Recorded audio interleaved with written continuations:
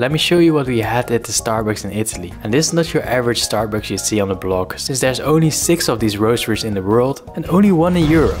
And so immediately when I walked in, I was quite amazed by how good everything looked. Like they even got a bean machine that roasts and transports the beans all over the facility. Like how cool is that? So I started with a tropical tea infused with nitrogen. Let me tell you, that was not worth it. It just tastes like diluted orange juice, so that gets a 5 for me. Next we had the vanilla avocado, which is ice cream with espresso poured over it. And my friend Mike really liked this one, and Dan gave it a nod of approval as well. It's a solid 8.5. Then we had a cold brew coffee and a lemon tart, which were both very tasty. But the homemade tiramisu is something that I really look forward to. Hey, bro. 5-second rule.